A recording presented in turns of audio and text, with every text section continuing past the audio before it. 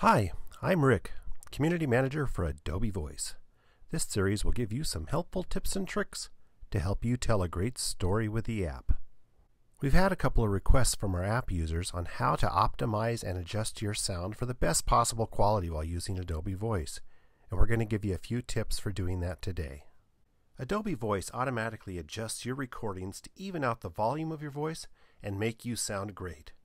However, there are a few additional tips that can help you get the best sound quality possible. First, record in a quiet room with no ambient noise. Next, keep your iPad at a consistent distance throughout, about 6 inches away.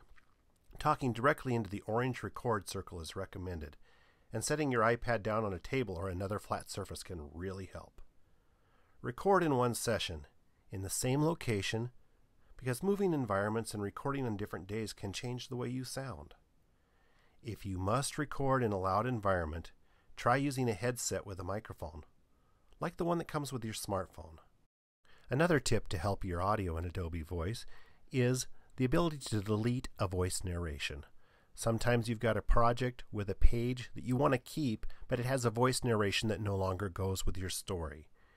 If you look at the orange record button and track to the right, you'll see a small gray circle with a timestamp. That time is the duration of your current voice recording. If you tap that, you'll get the option to delete the voice recording and keep the page intact in your project. Voice offers a selection of 37 background music tracks that were designed to work well with your voiceover and set a variety of moods, but you can also import any song from your personal iTunes library. To pick music from your own library, tap Music at the top of the screen and swipe to the right. You'll see my songs are listed as the far right choice, and I'm going to tap Choose from my iPad, and it brings up my entire music library so that I can pick a song that's appropriate for my story. Say I wanted to have something like Jerry Rafferty's Baker Street. It'll pull the song in, and it will give me a chance to listen and make certain it's what I want, and then I can pause it and I can play back the particular page.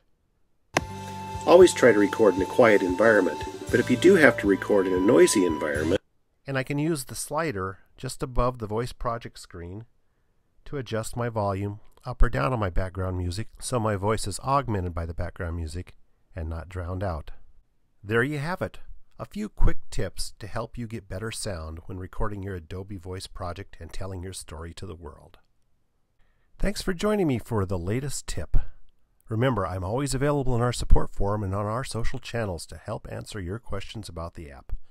Let me know if there's a tip you'd like to know more about, and we'll try to tackle it here. Have a great day.